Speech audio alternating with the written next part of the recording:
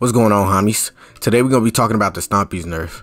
And I think the only thing that I pretty much need to tell you is just unbind dodge. That's the simple answer.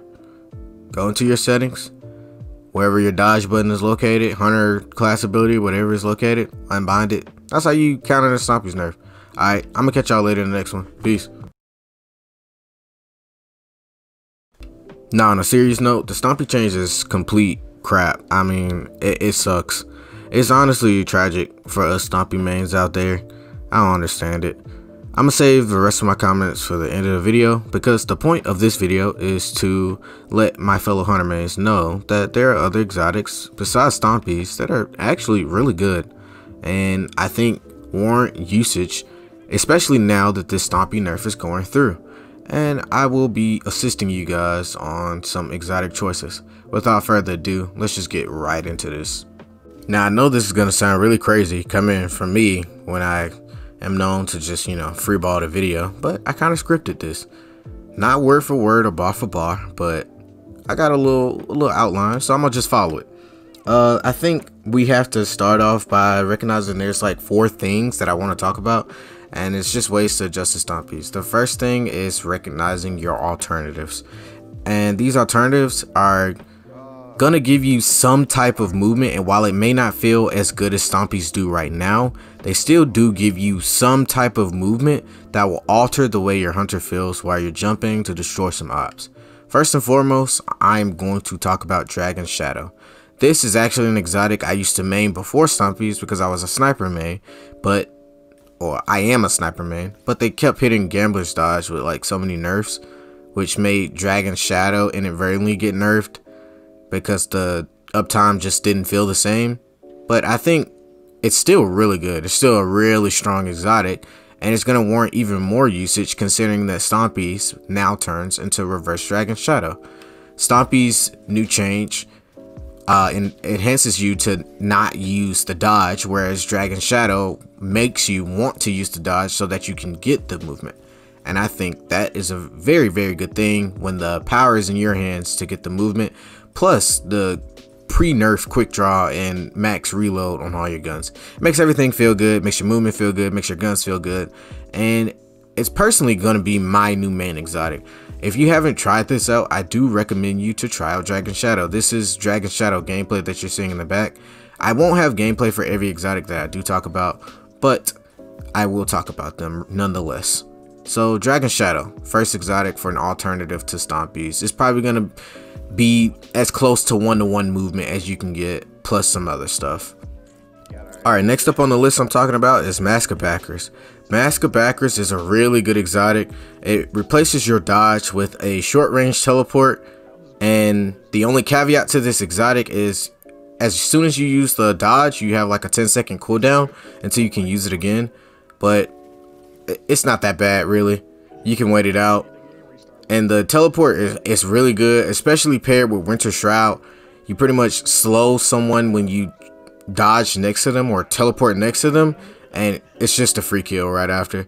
It's really good for movement, really good for instant directional control. As you can see on the screen right now, this guy's completely lost. What can you do against something like that? I mean, I got lost right here, but it's fine. The sheer fact is that this is just great movement, and it also gives you power back in your hands where you get to use your dodge and you still maintain the movement that you so love as a hunter. I do recommend that you try this exotic, you pick it up. This is a great counter to some Stompees players as well, because you just have instant movement. The next exotic that I have my eye on is Frosties. Frosties are particularly good because when you use your dodge, you get increased sprint speed. And Stompees inherently give you sprint speed, so except you're going to lose that when you dodge. But with Frosties, when you dodge, you gain that back.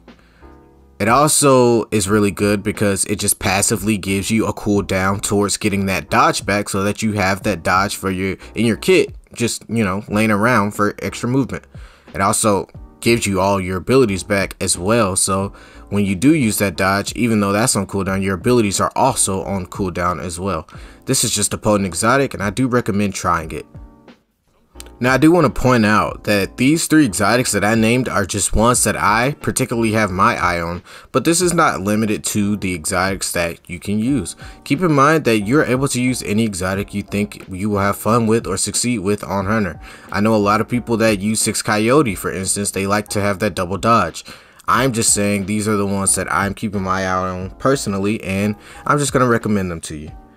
My next point is get you a new neutral exotic. Stompees are just a neutral exotic that just buff your movement, but there are plenty other neutral exotics that give you inherently something strong that enhances your playstyle on the battlefield. For example, something like Speed Loader Slacks. Speed Loader Slacks are particularly good because this is like Dragon Shadow, except you get AE and you can reproc it, as well as you have a timer on the side of the screen, and they don't look bad. Bungie, please add an ornament for Dragon Shadow. It's not a joke. No, but continuing on, Speed Loader Slacks, you chase step once and the first dodge gives you plus 30 AE. So if you use that plus the Icarus grip, which is usually like a plus 15 on most guns or most primaries, you're already sitting at 45 AE plus the base stat. Let's just say it's 15, you're sitting at 60 AE, and it's a considerable bonus, and it's noticeable as well. You can feel it, and that's not even including the handling and the reload that you get, and this stacks all the way up to 5 times. This is personally one of my favorite exotics as well. I don't know if I'm going to use it over Dragon Shadow just because of movement, but it's good, and I do warrant usage on this as well. Another exotic that I have a blast with, a neutral exotic, is Gemini Justice. This thing literally just rips your radar. You're gonna catch the ops lacking every single time you use this exotic. I am not even joking. As you can see on the screen here, I literally walked past one of the ops because I just went invis, and I also ripped his radar. There was almost nothing that the guy could do about it because, I mean, people crush the radar so hard in this game, and you're essentially taking away the most powerful tool, not even arguable, the most powerful tool in Destiny 2, just for shade stepping. Something that Stompees doesn't want you to do. You see what I'm hitting at? This exotic is really strong, and it's a surprise that I don't see more of it. This thing carried me flawless this weekend to trials, and yeah, I do recommend using this exotic as well. It is way too strong to not see more often. Lastly, this is gonna be a coat pick, and I obviously don't have gameplay for it right now because it's actually horseshit, but Radiant Death Machines. The way Bungie's talking about it, let me just explain. Multi-dodge, it only activates when you're around someone. See, the problem with multi-dodge in PvP is not only do you not really ever need more than one dodge, but in the occasion that you do, you dodge and you usually get the kill, and the person that you killed was the only thing keeping the multi-dodge up, so you just lost the perk. But Bungie is saying that if you kill people while the multi-dodge perk is active, you get more dodges added. I don't know if that means that you still have to have enemies around, because if so, then disregard everything I just said. The exotic's still garbage. But if it defaults just adds adds dodges, that exotic could be really good. You could literally dance around the ops on the battlefield and like just be breaking ankles left and right. Like you could really be like Chef Curry out there, like for real. And yeah, so it's a coat pick, but I'm definitely keeping my eye on it, and I think you should too as well, because it could literally just be free movement for just dodging and getting a kill. The third thing that I want to talk about is just adapting and embracing the Stompees nerf. Honestly, if you just want to continue to use Stompees post nerf, that's fine, because the movement that it grants is still going to be unparalleled. It'll just suck when you use your dodge. With that being said, that just means that you're going to have to be extra cognizant of where you place yourself. Hunters have a bad tendency of sliding lanes or putting themselves in sticky situations, because we all know that we have that dodge in our back pocket to just get out. Except now, when you use that dodge, you're gonna just lose your exotic that you're wearing. So if you want to keep your Stompees movement up as much as possible, you just have to be extra cognizant of where you place yourself on the battlefield. With that being said, I think that I have to tell you a couple of tips that can improve your dodge recharge weight. Lightweight weapons, particularly lightweight hand cannons, that being the rolls, and lightweight shotguns. I know it sounds funny considering precisions on the meta, but lightweights really aren't that bad. I really want to influence you to use them. And actually, Mercury's podcast, or podcast with Mercury's on it, he stated that lightweights are being looked at and being considered for a buff, which is really good. Lightweights give you a +2 mobility just for having it equipped. And since Radiant Light and Powerful Friends is gone, this is something that I think all hunters should take advantage of, because building that dodge is just going to be more imperative than ever.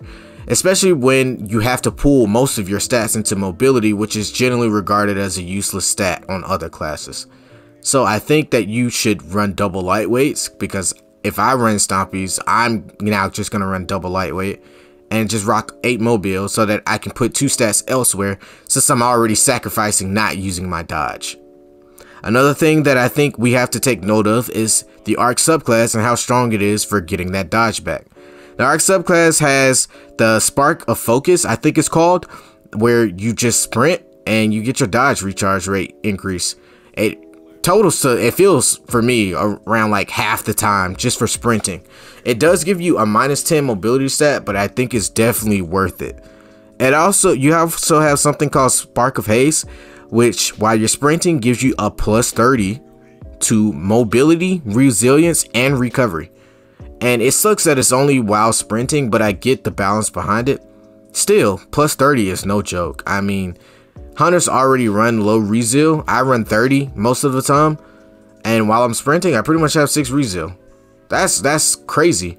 Or if you sacrifice and play with 8 recov like I used to, now I play 10 because yes, dude, you now have max recov just for sprinting, and you're probably going to be sprinting away when you're weak anyways.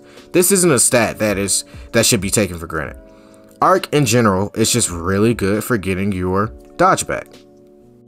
After it's all said and done, I think we just have to recognize that getting that dodge back is very imperative if you want to continue to use Stompees, and lightweight weapons as well as arc might be a default when it comes to Stompees for me.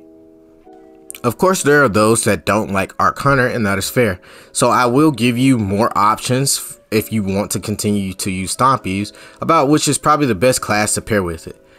I think the next best is your Solar subclass, and it's not really because you can get the dodge back pretty easily.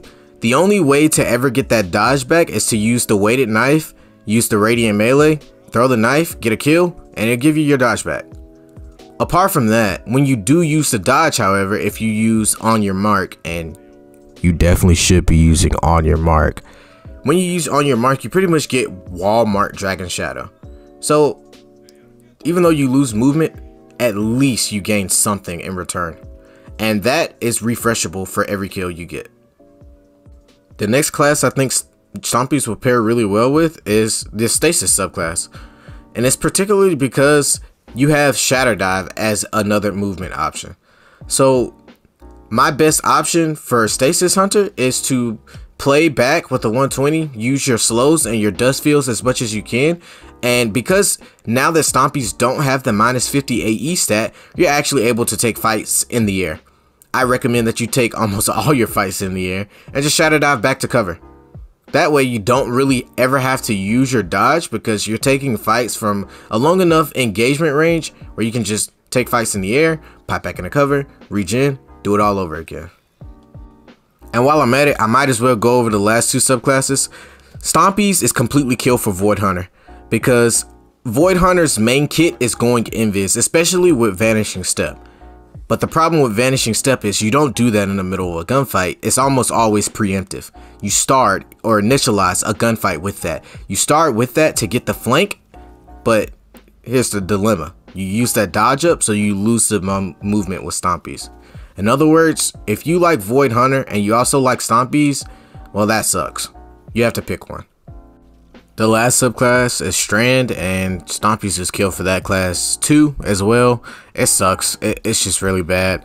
So the Strand kit requires you to use the Slam aspect, which requires you to use your dodge, except when you use this ability, it lengthens the dodge cooldown, and it feels like 30-35 seconds actually. The only way that you can get that dodge back you know, shorter is if you kill someone that you suspend while using that aspect. See, the problem is you lose Stompees for just that amount of time. So I just don't think that Stompees is worth using. And I know the new aspect is coming out. We saw it on the TWAB recently, and while it looks fun, it's not going to be competitive in PvP. So we don't even have to worry about it. You just lose the dodge, just like that. And when you use the dodge, you lose the Stompees as well, just like that. So Strand and Stompees, no good anymore either. My last and final tip to combating the Stompee nerf is just use the meta. Don't even feel bad about it, bro. It's Destiny 2, bro. Just piss somebody off. That's how you need to play anyway, bro. If you're not making somebody mad on the game, did you even play it right? Like, dude, you're supposed to make the ops like regret even buying a PS5 or a PC or whatever the console or system they're playing on, and like make them want to like do bad things, like commit war crimes. Like, for real. Just put your Oath Keepers on, and put your Lamonarch on, put your Worm Husk and your Antius wards and trip mines, and just go stupid, bro. Go crazy. That's all you need to do. Nah, but seriously, the Stompee nerf is just bewildering. I don't understand how it passed through. I just don't get it. I'm pretty much done with the other part of the video, so I guess I'll get into my opinions on the Stompee nerf now. First of all, the movement gap should not be nerfed. The movement gap is something that you can't just instantly attain by hopping on Destiny. It is something that is trained, the skill is honed, and nerfing it for the sake of the lower skill bracket who only play 3 games a week, I think it's just a disservice to the loyal people who have trained that movement gap for ages and ages of time. You didn't see a Bones of AO nerf in D1, and that's because Bones of AO gave better movement, but it wasn't broken, because you still had to be good with movement in regards to Bones of AO. And the same applies with Stompees. You can't just put Stompees on and expect an instant win, because you have to know how to use that hunter jump. There is a skill gap when it comes to Stompees. Another thing that I think is a problem with this nerf is it pales in comparison to other exotics. There are clear outliers in the meta right now. Antius Wars is a clear outlier.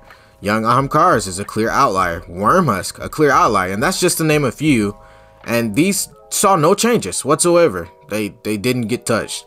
But Bungie took a look at Stompees and decided, damn, these things are broken.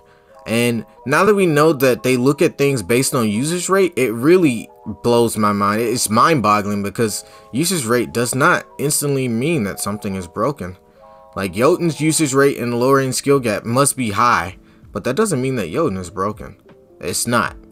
Another thing that I have a problem with is if they believe that Stompees provided too much for the sake of nothing, then all movement gap exotics have to be hit. Transversive steps and the boots on Titan, the crayon munchers, those have to get hit as well, because they provide pretty much the same benefits Stompees did for free. And the last thing I think is, even if Stompees were going to keep a nerf, the nerf that they're giving is counterintuitive. The minus 50 AE was also counterintuitive, because there are boots designed to make you jump and use movement more, and now you're telling me that I shouldn't use my movement. And the same applies with this dodge nerf. You want me to use movement, but you take away half of my movement kit. It's just counterintuitive. Why not take away Rezeal or Discipline or Intellect or something? I don't know. I'm not a dev, but I know this wasn't the right call. All in all, I hate the Stompee nerf. And it's not because I'm biased. Maybe it is. I don't know. I just don't think Stompees are broken anyway. But that's all for today's video. If y'all did enjoy this video, you already know what to do. Run them likes up. Run them subs up. You know I will talk back to you if you run them comments up as well. I will talk to you. That's all I got for today. Hell, in the comments, let me know what exotic you probably will be using. If you play Hunter, of course. What exotic will you be using over Stompees? Or let me know if you still will be using Stompees and what subclass you'll be using it on. But I'm going to catch y'all later. Peace.